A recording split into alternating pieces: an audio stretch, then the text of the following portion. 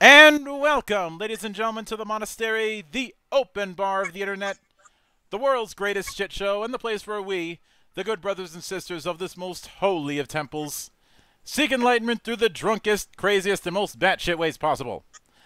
I am your one and only gaming monk, better known as Mildra, and with me I have a newcomer to the temple, a man behind many, many greats. A man who has been doing this for as long as I've been alive, and a man who is now bringing back one of the most influential narrativist-style approaches with Everway in celebration of its silver anniversary. The man of the hour, the man with the power, the one and only Johnathan Tweet. How are you doing today, man? Considering that it's a pandemic and it's the middle of winter in Illinois, I'm doing pretty good. Pretty good. How are you? I am doing good. Everybody looks at all that snow and sees stuff they got to shovel. I look at it and I say, "Hey, free ammo." Makes me appreciate living in Seattle, that's for sure. Well, it's in that sort of cases, it's more of a thing of you're trading one kind of horrible weather for another. So it's either covered in snow or Okay. covered in rain. It's true. My mentor would put in the phrase of, "Would you rather get crapped on by a pigeon or a blue jay?" Tough choice. Yeah, but a bit now. Before I get into Everway, I do have to answer a bit of a tradition that I have around here, Oh aside yeah. from the drinking, Okay. and that is the humble beginnings. All Now, I right. realize this might be reaching a bit, but Yeah. what? Talk to me about your first introduction to role-playing games. Oh yeah. Fantastic. So, um, I'm in Rock Island, Illinois right now, Mm-hmm. staying with my mom while she goes through chemo, and this is where I grew up, Mm-hmm. right next to Augustana College, where my late father was an English professor. And for some reason, this area was an early hotbed of role-playing games, and maybe its proximity to Wisconsin. I don't know. So in 1977, when I was 12, my dad brought me over one Saturday to Augustana College, where the big kids were playing a new cool game that my dad was sure that I would like. And sure enough, I went into a conference room in the student center, Mm-hmm. and there were a bunch of college students. I think they were actually playing Tecamel. Mm-hmm. Um, but they, showed me maps on graph paper. Oh, that was cool. And they showed me like a pile of plastic monsters on their sides that Mm-hmm. the party had just killed off. Mm-hmm. And well, I was sold, right? You give me a game where you kill monsters and do graph paper maps of mysterious places, and I was sold. Like in 1977, you couldn't play a video game and fight dragons, right? Like you Mm-hmm. had to do it in your imagination. So this was all new, and this was before the game really became a mass market phenomenon. Yeah. And so I got in really early. Mm-hmm. I got the basic set, the Holmes basic set, for Christmas that year, and the rest is history. Yeah. It is funny you made the video game remark Yeah, because like you said this was 77. 77. Um, this is two years before that. There technically was a D&D video game if you really want to stretch the technical part of it. There was the D&D all lowercase on Play-Doh.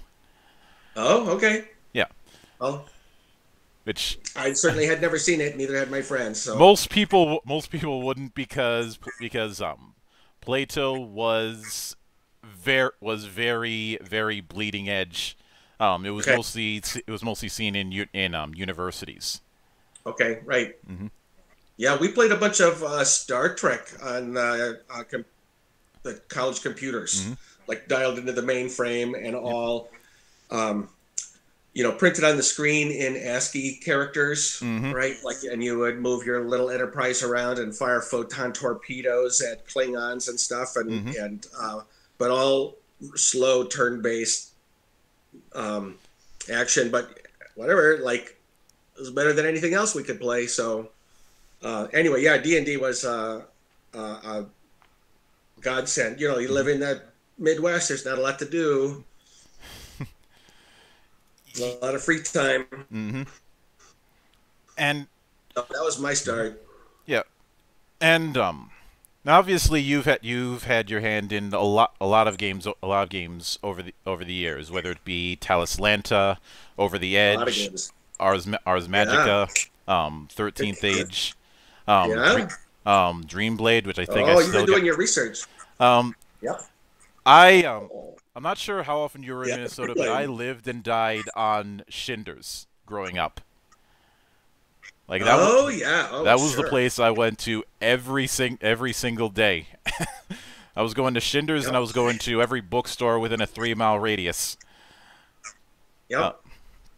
and Yeah. okay, Yeah. No, I was in Minnesota for a couple of years. hmm First for college, and then um, launching our first game publishing business, Lion Rampant Publishing, Ars Magica, yeah. and Whimsy Cards. hmm Um, in So fact, yeah. I cr- I credit Dreamblade with being the particular gateway drug that got me into the idea of wargaming, and I've always preferred skirmish war games ever Okay. since. Yeah. Good. Yeah. No, it's got some stuff to recommend it. Actually, hmm it's a neat little game. Yeah. Um, and of course, I've anytime I get the chance to speak glowingly about say Ars Magica or Talislanta or 13th Age, I've always taken those chances. Good. Yeah. Yeah. Talos Land turned out to be a lot of fun once I started playing it. Yeah. hmm Uh, plus, well, for me, looking at something like Talislanta was refreshing because I I was at a point at that time where I was just so completely done with the Tolkien-esque approach to fantasy. Yeah. No disrespect to Tolkien I mean, or the like, but yeah. it's like But I think, yeah, when that's gets the overdone. Mhm. Yeah, it was overdone, and I always resented the idea that that's what I had to do because fantasy. Yeah. Like I remember going on forums and looking at people remarking that Planescape was too weird to be considered fantasy. Yeah. Man's like, well, yeah. Have you seen Talislanta? Yeah. hmm And then somebody recommended Talislanta to me, and I just went down a rabbit hole. I mean, that's the thing about a role playing game is you can make up whatever you want. You can invent whatever you want, hmm right? Yeah, Yeah. but that brings me to Everway, which I en- I ended up trying out a couple times, Yep. but I never had it. And the one time I tried to get it, all I ended up getting was the Sphere Walker's Handbook because Yep. the seller on eBay decided to screw me over. Okay. Well, So it's like I have a game that revolves around a tarot deck yep. without the actual deck. Well, luckily there's a Kickstarter hmm right now Yep. for Everway, as you well know, hmm and you can get a deluxe version of the Fortune deck, right? hmm Never before seen. Woo! Better than the version we had in '95. I hmm gotta say, like where the fans who put this version together learned some things and did some things right. So yeah, so Everway's coming back, and now everyone who wants in can get in. Yeah. Which I want to talk a bit about the origins of the project. How You bet. did Everway get started as an idea? Since Yeah. it was every review I had read of it at the time talked about how completely outside the norm it was, and I'd argue still is. Yeah. Yeah. Well, I mean, some might accuse me of being outside the norm. But so I did another game that was outside the norm called Over the Edge, hmm and it was set up so that you could kind of create whatever character that you wanted. And so in order to accomplish that, it was set in sort of a alternative reality version of Earth, kind of where the weekly world news is true. Mm-hmm. And so that meant that you didn't have to, like for Teleslanda, you have to sort of know what the setting is before you can create your character. Mm-hmm. And with Over the Edge, you know what the setting is. It's this world, only weirder, and so you can make up whatever you want. Yeah. Well, some people, I think, especially beginner gamers, find that daunting. Like for me, it's like, wow, I can do whatever I want. That's cool. And for some, it's like, well, if you don't give me choices, I don't know if I'm doing it right. And so that was my experience with Over the Edge, that there were plenty of people who wanted more guidance in creating characters, but I still wanted people to be able to do whatever they wanted. And so my solution to that was to use imagery and have characters. Look at have their characters based on cards, on images and cards. So the new game has all the images right in the book, so you don't even need the separate card set. But the cards are also available because cards are cool. Mm-hmm. And the idea is you just look through a bunch of cards and find ones that you like, and then you create your character based on that. So this is kind of an ambiguous image of some kind of moon rose. Well, is that moon rose your fairy mother? Is that moon rose the vision that your character sees and is pursuing across the worlds? Or, what is that the black lotus that you ate in order to transform into the sorcerer that you are today? Well, you get to make that up. Mm-hmm. And so in the same way that for Over the Edge, the setting is the modern day, so you can make up whatever you want. In Over the Edge, the setting is sort of traveling around the worlds from one sphere to another in all these different realms. So whatever you make up, well, that's true somewhere on some world. So if you're from the ice world and your other character is from the jungle world or whatever, it's all about traveling from world to world. So you can create an ice character and the other guy creates a jungle character, and then you're fast friends and you go travel to these other realms. Mm-hmm. And so the idea was just, what would it take to get people creating characters that really are their creation, and that's what the images are for, and that's how that all came out. And then once you have got that game, once you got that concept, then for me it was pretty easy to also say, well, we're going to use cards for the conflict resolution or story generation mechanics. So that instead of rolling dice for what happens, you draw these tarot-like cards that all have different meanings, and maybe they're connected to planets, or they're connected to deities, they're connected to elements or parts of the self or whatever. And you can use that not only for finding out how a battle goes, but also you take a left turn that the game master didn't prepare for, and you go off someplace that there's nothing set up yet. The game master can draw a couple cards,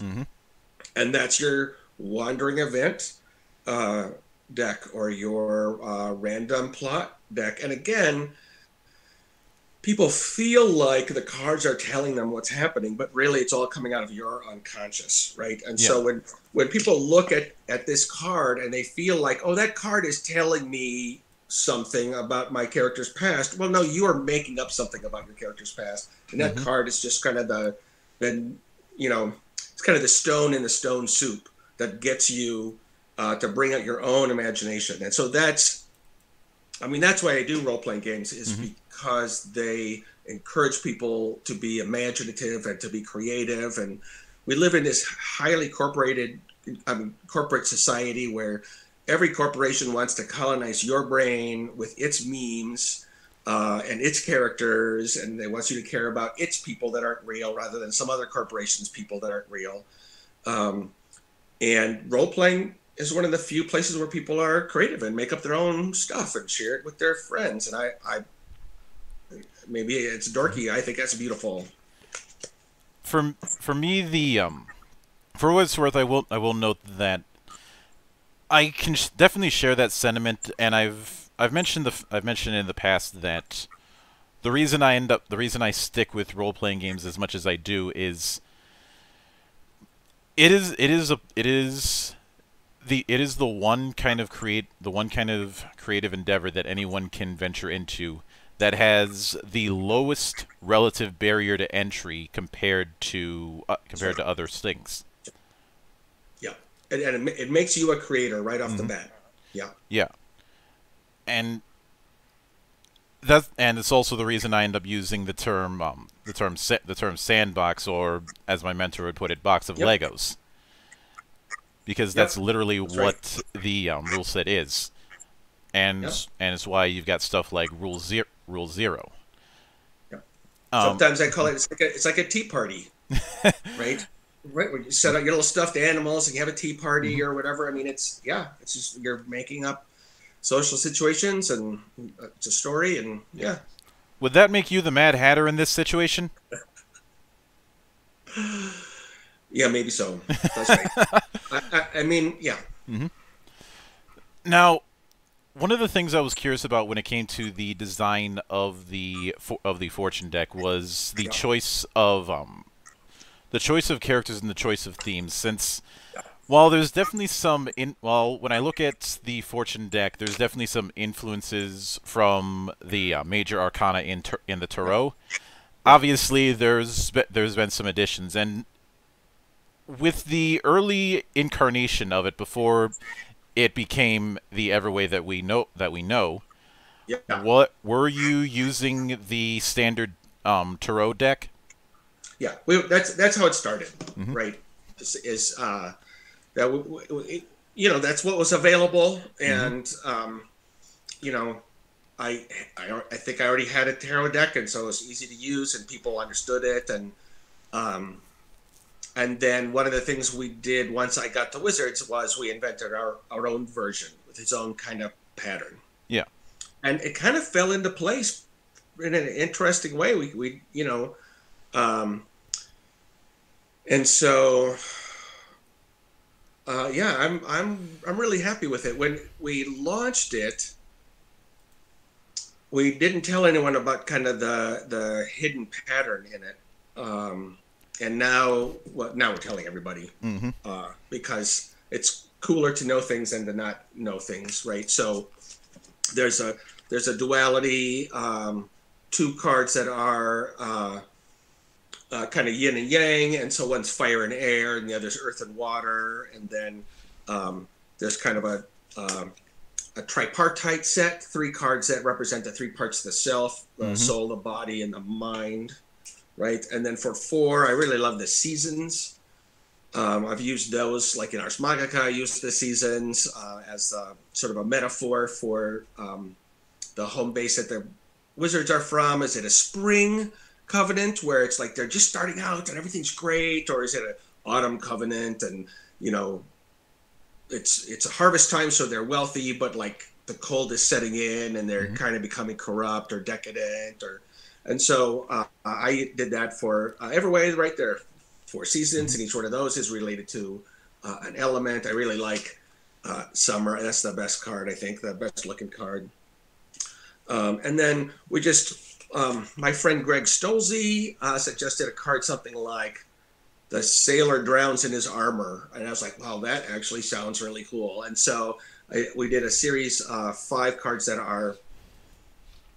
they're all fallacies or failures, right? hmm And so drowning in armor is when your defensive tactics turn deadly for yourself, hmm right? The thing that's supposed to protect you actually kills you, right? I love Yeah. irony. Um, so then we had the 6 fantastic beasts, hmm and each of those are related to 2 elements, right? And you've got Yep. 4 elements, and then you've got 6 combinations of 2 elements, and so the cockatrice and the dragon and all these things that are all have sort of a mythic resonance, hmm and so that was cool. For 7, naturally, it's the 7 planets, Yeah. right? The 7 astrological planets. I did a lot of research on like astrology, for just game writing that I had been doing, and so I was able to draw on all that, and then 8 deities, and then each one of these deities. It either represents one or two elements, and so there's all these underlying patterns, and then there's a usurper card, which is kind of the unknown power, right, that comes in, and it's a lone card, and the idea is the whole universe is kind of out of whack because the 36 things that are supposed to unify it, there's only 35 of them, and there's one missing, and that one missing element is a void that gets filled, and every different realm you go into has a different sort of spiritual force that is the usurper in that realm. So like every realm has the force of law, although it might be law upside down, in which it's disorder instead of order. And every realm has a usurper, but it's a different usurper each time, and that tells you something about what that realm is, what that land. Yeah. So yeah, the fortune deck turned into something really great. I'm really glad in retrospect that we didn't go with the tarot cards, because it really let us do something our way that was our own thing, and that was more fantastical, and then of course you can meet literally dragons and cockatrices and satyrs in the world, and those are also part of the deck, and those have kind of a mythic or elemental resonance, rather instead of just being a 7-hit die monster with 3 attacks or whatever. Yeah. The more I think about it, the framework of the tarot definitely makes sense, especially given the lesser arcana are focused so much on the 4 elements, which is one of the key factors with character creation. The 4 Hellenistic elements of earth, air, fire, and water. That's right. And given that, something that I'm curious about is when it came to describing the domains of what each of the 4 elements would do. Yeah. Were there any parts during development that were a bit tricky to get across to players? So from what I've heard, no. Like, I mean, I think we're sort of steeped in the Aristotelian elements, even if people haven't read up on astrology, right? And again, this all goes back to your character as well, where instead of having a strength score and an intelligence score, you've got a fire score, and that represents sort of how energetic you are. And you can use that for combat, but use that for all sorts of things that require physical energy. Yeah. And air is your mental ability, your analytical ability. And water is your sensitivity, and earth is your durability. And so those things all get reinforced at the character level. And then if you're trying to do something fiery, like you're trying to win a battle or something like that, and you draw a card that it's a fire card, well, that's going to have a big effect. If it's an upright positive card, that's great. And if it's upside down, that's very not great. And so, from what I've heard, I think people get it. It all feeds into itself, and all becomes a sort of a coherent whole. Yeah. And then one thing I want to say for that the new game has that the Everway company has done is just in the same way that the tarot has the major arcana and the minor arcana. So the original fortune deck we did that I just went through sort of step by step, that's basically the major arcana. It's 36 cards, and they're all, their own thing. But then they went through and they did the season deck, and so this is more like a regular,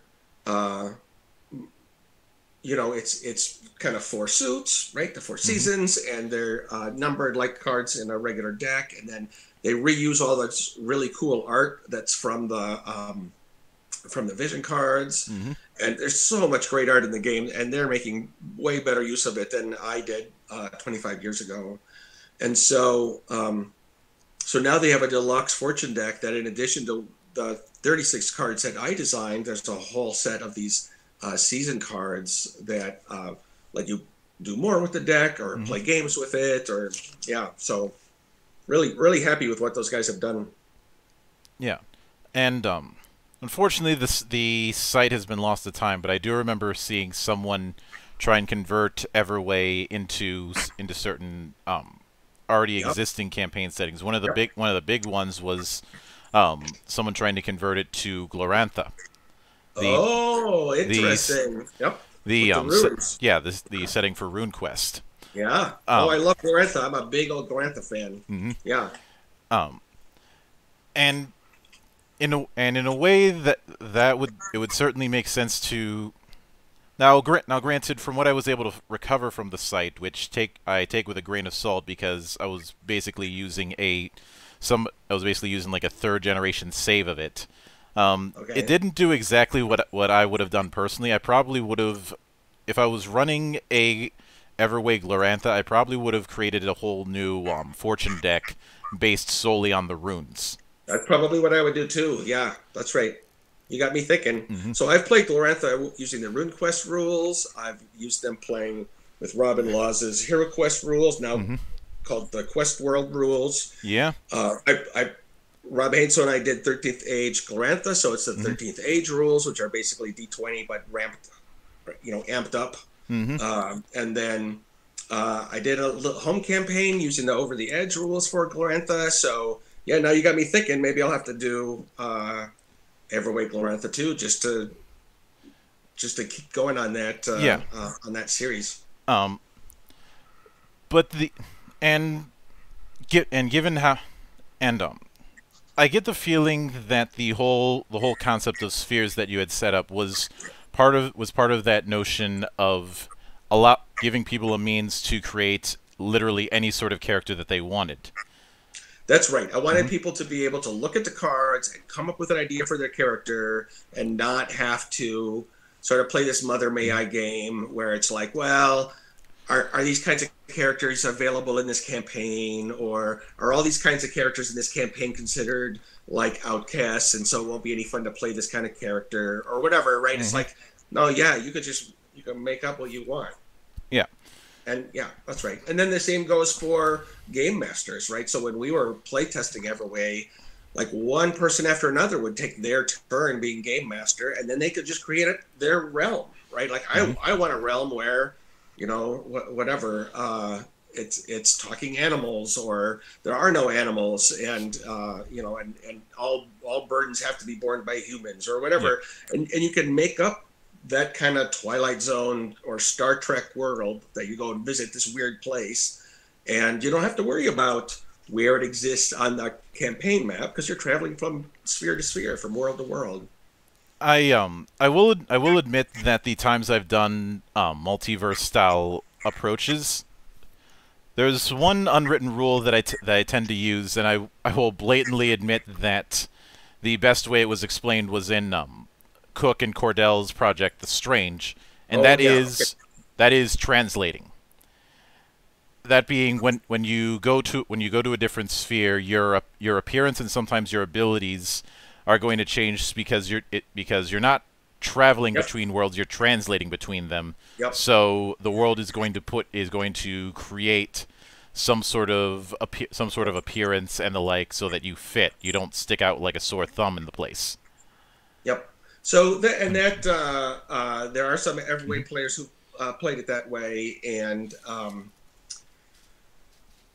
yeah, and that was Nexus: The Infinite City was like that. So that was Hmm. like before Feng Shui, the game Hmm.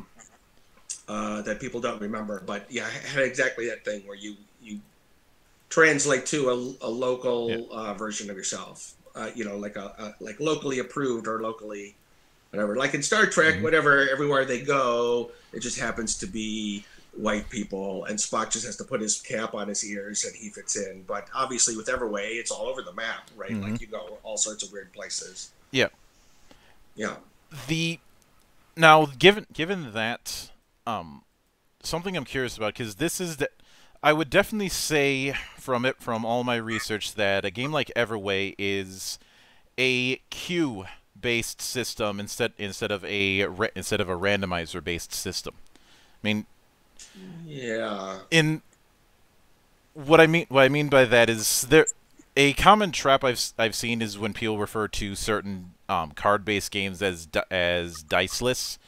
Right. When I my definition of a diceless game is one that has absolutely Like Amber. no randomizer. Right. Like that was, yeah, that was an important part of Amber is that there's no randomizer. Mm-hmm. Right.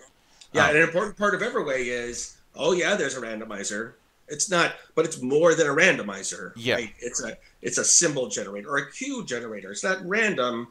It's not a random number. It's a random queue, Yeah. right? A random element for you to riff off of. I do remember a friend of mine describing it as the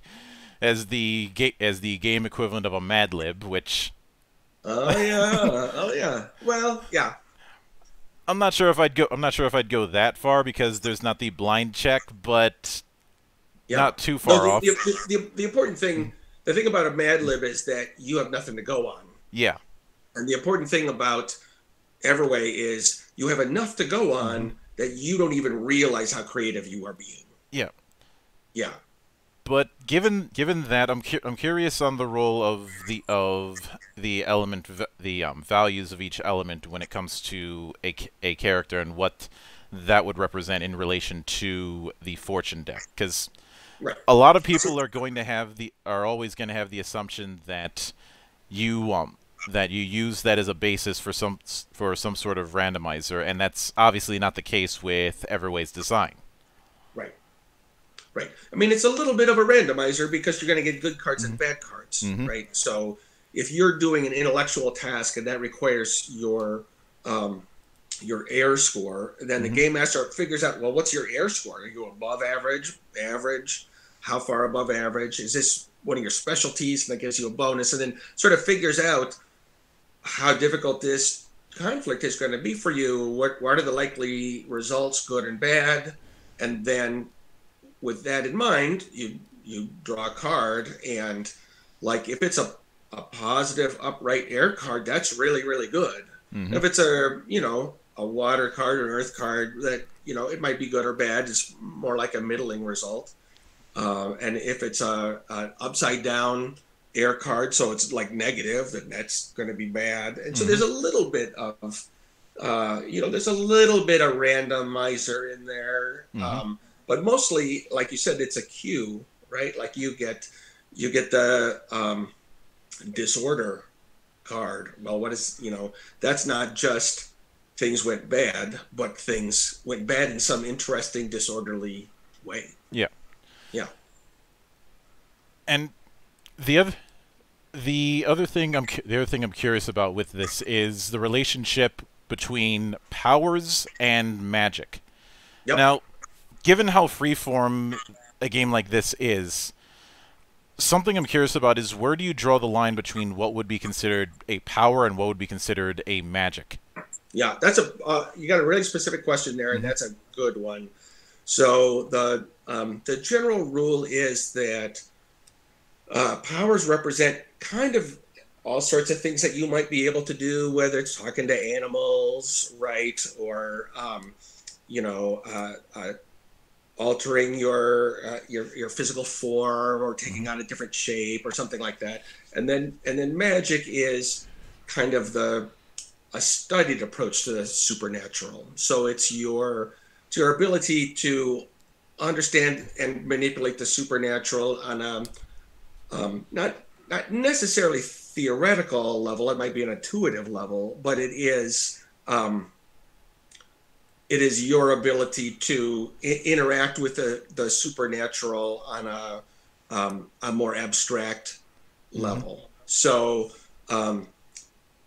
if you want to break a curse or even discern what kind of curse is on somebody or whatever, then your ability to turn into a weretiger is not going to help you. It's a power. It does a specific thing. Mm-hmm.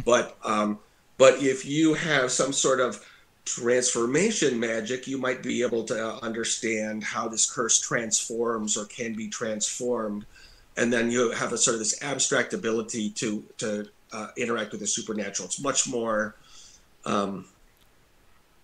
it's more flexible because it's more like applying a technique or a point of view to the supernatural.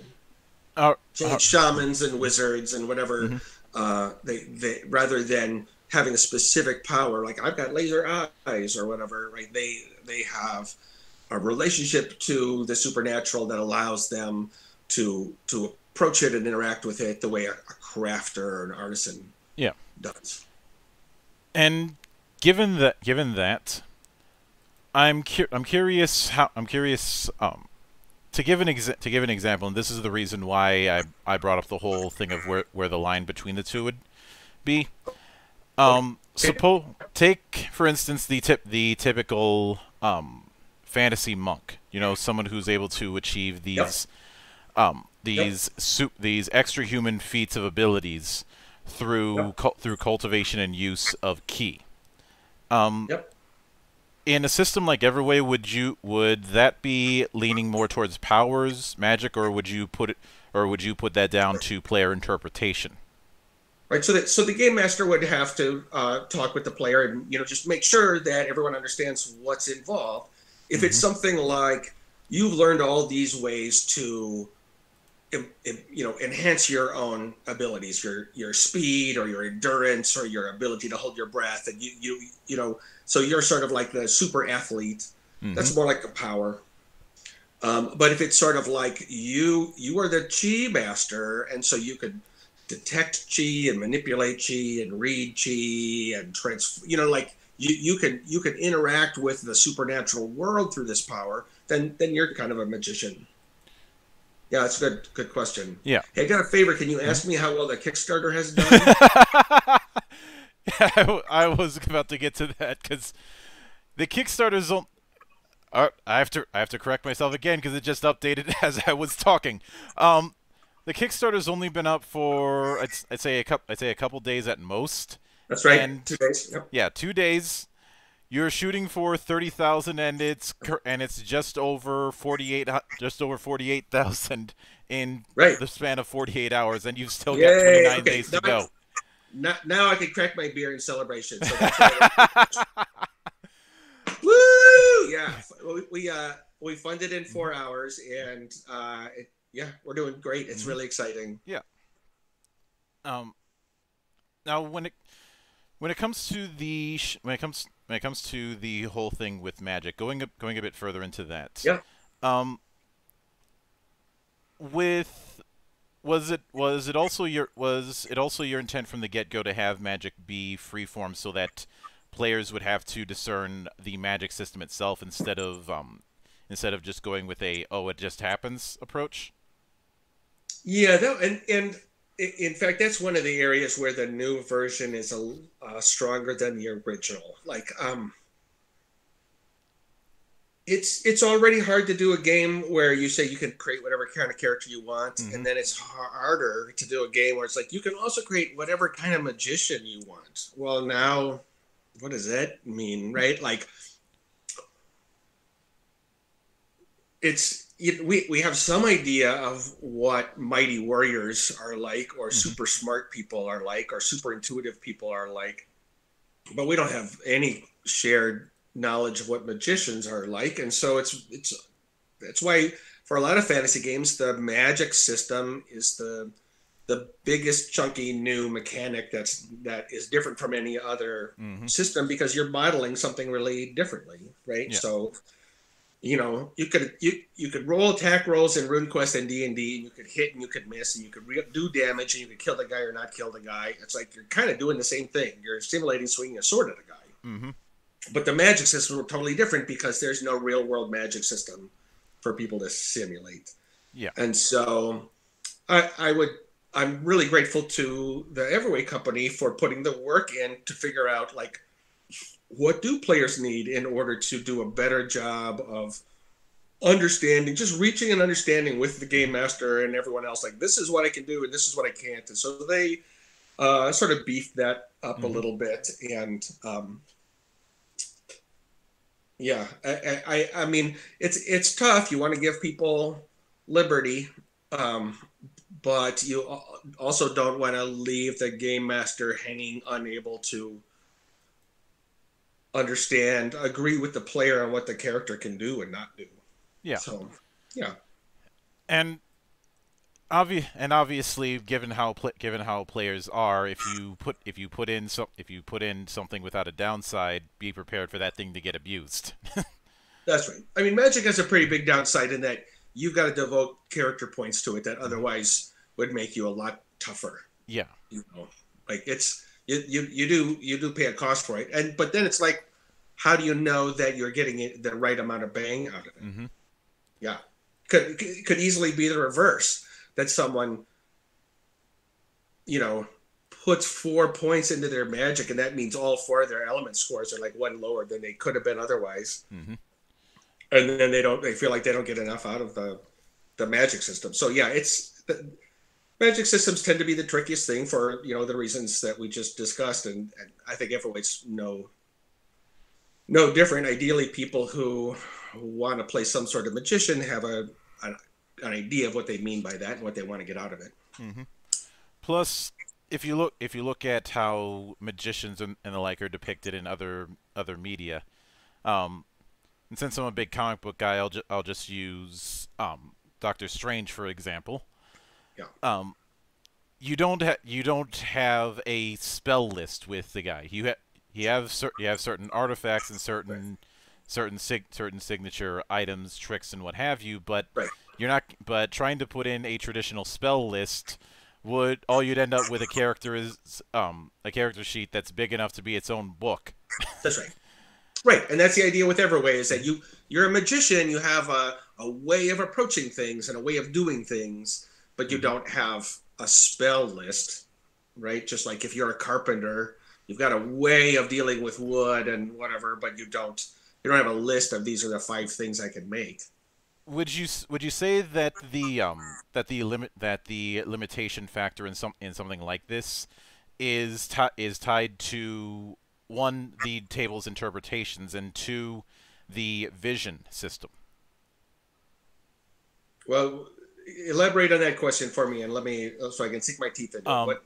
when it comes to using the vision cards to create a backstory, so that through that people have at least an idea on the sort of magic that you're going to be doing. Yeah, yeah, and so that's so like we had a guy in our Everway playtest recently, right, who used the picture of the person who's like, I don't know, using telekinetic powers to Hmm. lift things up off the ground or whatever. And okay, so that helped us understand. Oh, I see I see what you want to get out of playing this character, and what we can expect to see from them. Hmm. Um, but a lot of it, there's no substitute for the conversation between the game master and the player, and um, to sort of sort everything out, and also like, what can't you do as well as what can you do. Hmm. There's a lot of trust involved in Everway. Like in D&D, it's almost designed to be playable even if you don't trust the dungeon master, right? Like you create your character by the rules and they can't say no, and so then your character can do whatever your character's stats allow them to do. And in Hmm. Everway, it's more like you're creating this story together, and you're creating something together, and so you have to work together to make it work. Hmm. And speaking on that, when it comes to the notion of powers, Mm-hmm. now obviously you have it set up where where there's different tiers of them, whether that be minor, Yep. frequent, major, or versatile. Now, minor, frequent, and major, I can infer Yeah. those based on just the wording Yeah. itself. Yeah. Um, where do you draw the line between what would be considered one of those three, or what would be considered a versatile power?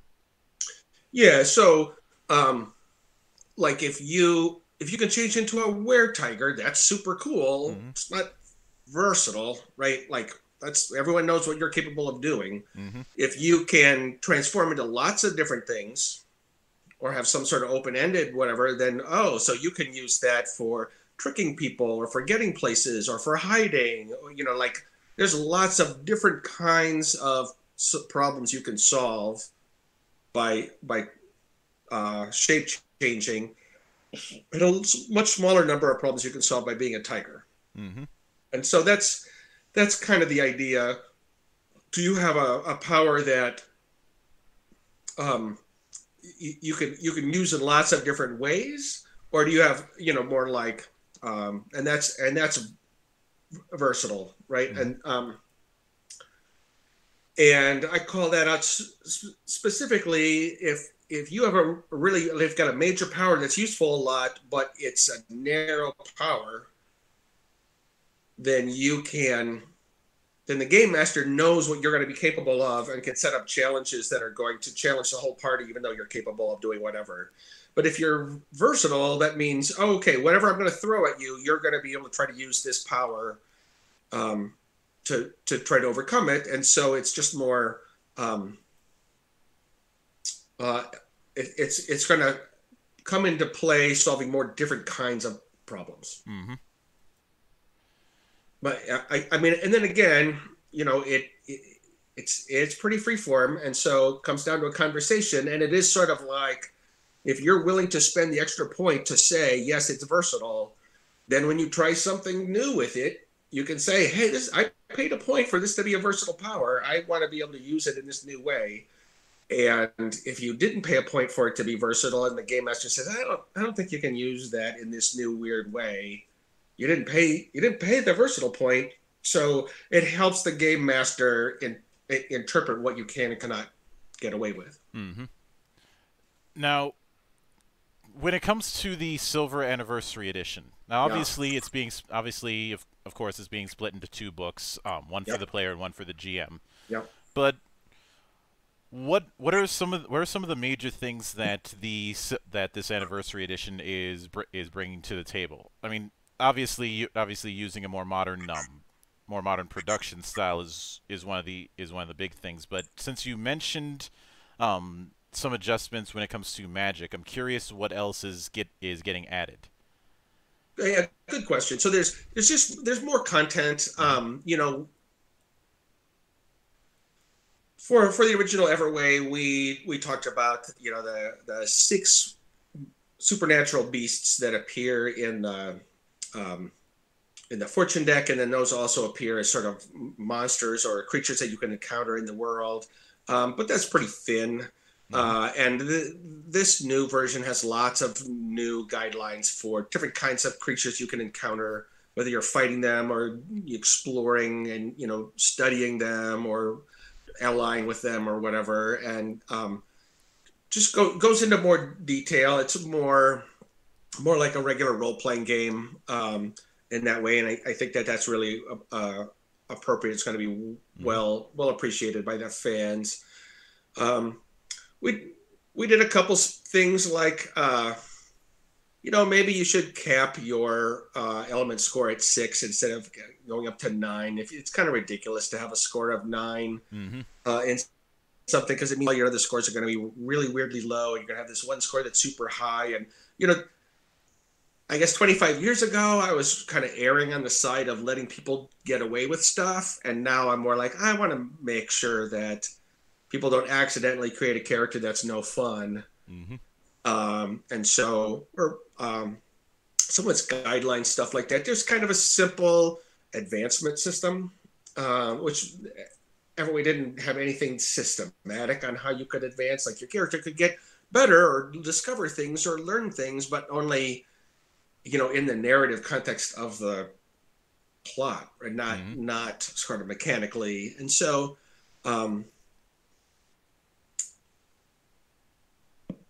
not a lot has changed in terms of the way the game works, but in terms of providing more support for the players, like on the magic system. That's really the big benefit. And I think looking back, I was sort of too optimistic about how well people could handle a really free-form, open-ended system without a lot of guidance. The guidance really helps. There's also just more sort of quest material. Like there was Hmm. one introductory quest in the original, and now there's several. So way more stuff, all color, really beautiful, better use of the art. Hmm. Mostly the same. Like the game holds up overall. It, Hmm. it does what it needs to do. So that's happy to see. Yeah. In that regard, would you consider this Silver Anniversary Edition more of a director's cut than a new edition? That's an interesting. It's an interesting case. It's way more than a cut, right? Like it's not just uh, resampling or re-editing. It really is um, fixing things or bringing in new Hmm. things. Uh, it's an upgrade. It's you know knowing what we know now. Here's the extra material that's going to make the game better, and a Yeah. format that's going to make it more appealing and easier to use. Hmm.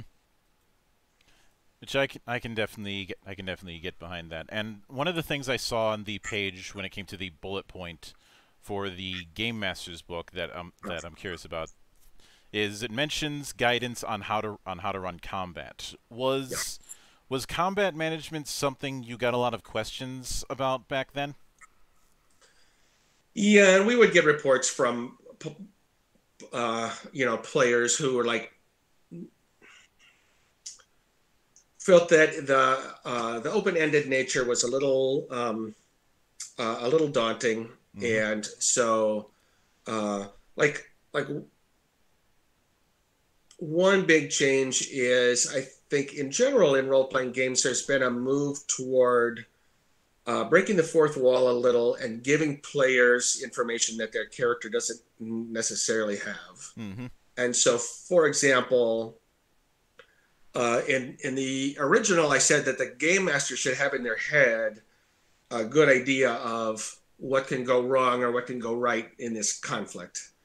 And now the advice is, yeah, actually have that discussion with the player, right? Like you're going to try this thing. This is the stuff that you can imagine can go wrong, and this is the stuff you can imagine go right, so that the everyone at the table then knows what the stakes are, Hmm. and everyone is sort of involved with the draw, and then um, it all so it takes some of the pressure off the game master from having to like keep all that a secret and figure everything out in their Hmm. head. Like if you have sort of pre-digested everything, like, hey, if this is a bad card, you could easily be overwhelmed by these people you're taking on and captured by your arch enemy, Yeah. right? So are you cool jumping into this battle knowing that that might happen?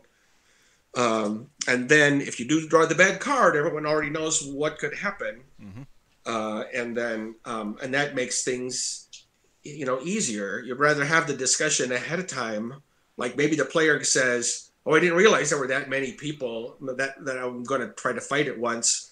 I'm not willing to take that risk. I don't jump into the battle." Or right, or if they do, then everyone knows what is coming, Hmm. and if they get captured, no one can sort of complain. Whereas if it's all been in the game master's head, then when they pull out that bad consequence, that's when the player is going to say, "I didn't think that would happen," or whatever. And so a lot of it is how do you frame a free form game? I didn't Hmm. have a lot of experience back then, Hmm. right? Like how do you frame free form conflicts so that they are rewarding? Well, Yeah. now everyone has more experience doing that. Hmm. Hooray! And I will admit one thing that I've done to kind of address this sort of thing is given how a lot of my experiences there's always this back and forth between players and GMs asking questions about what's in the room, Yep. what sort of enemies are in there, that sort of thing. I I didn't approach where for each little detail that gets asked another card is drawn and placed face down. And when there's let's just say 5 of them, um, I asked them, okay, you've gotten as much detail as you can. Now pick one card.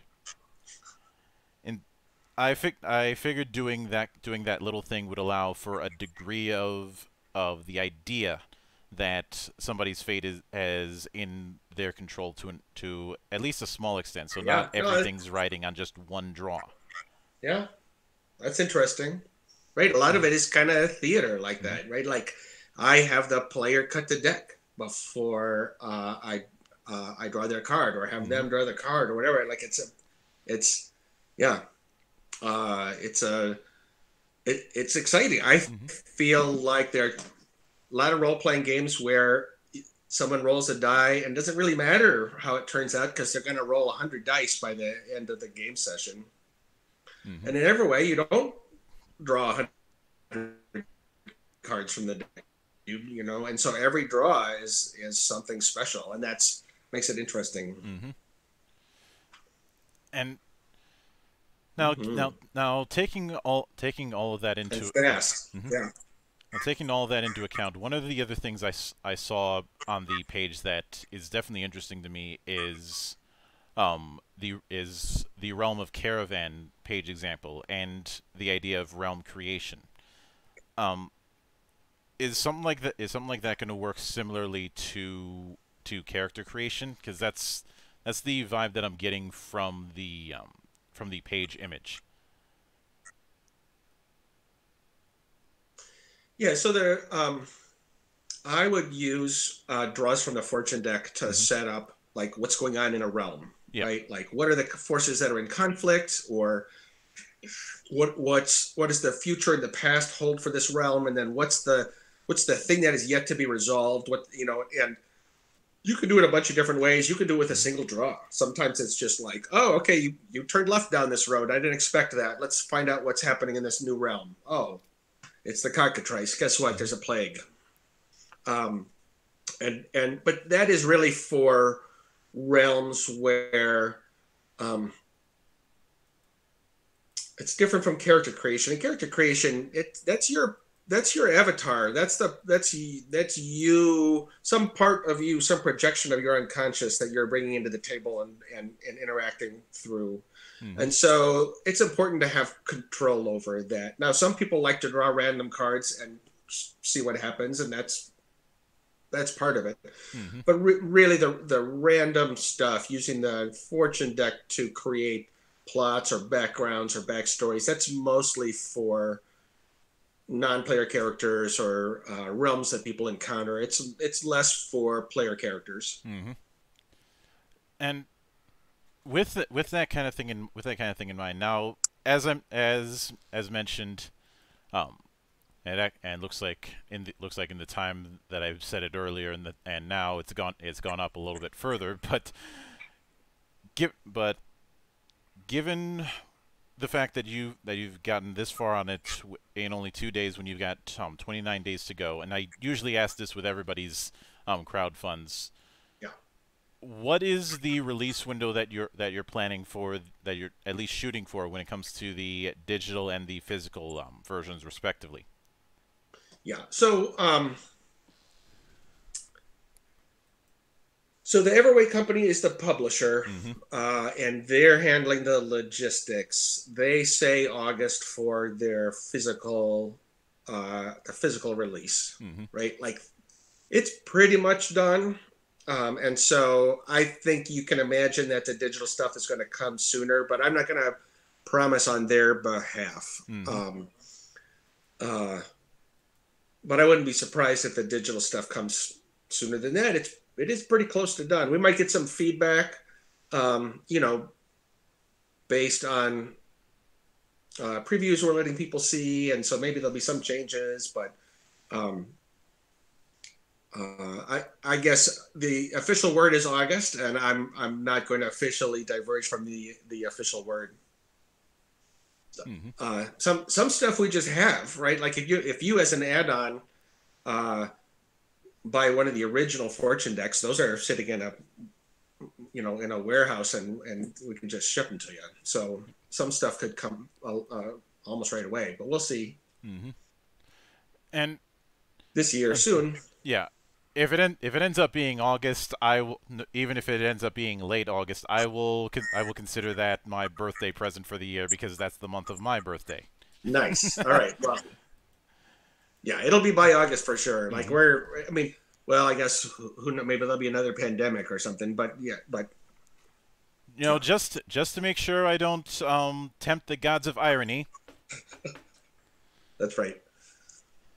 Because Lord knows the one thing we don't need is more jinxing. That's right. That's right. But with all of that said, I do want to sincerely thank you for taking the time out of your schedule to come onto the show and enjoy the insanity that comes here, and the drinking. Yeah, you bet. Those were some great questions. You obviously did your homework, and yeah, those aren't softballs. So that was a lot of fun. I love talking about Everway. I'm so thrilled to see it coming back. It was kind of a long shot when we launched. Like, is a game this unusual going to find a market? And maybe the answer is yes, it will in 25 years. And so here we are. Yep. And And of course, anytime you see fit to return to the temple, the door is always open. As I often say around here, drinking is not mandatory, but it is encouraged. All right. Well, yeah, I've got some celebrating to do. That's for sure. Yeah, and of course, a sincere thanks goes out to everyone who took the time out of their schedule to enjoy the madness. And there will be plenty more where that came from, as there always is here on the open bar of the internet. But until then, on behalf of the good brothers present and not present, my name is Mildra. I am your gaming monk. Stay fucking frosty, everybody. See you, everyone.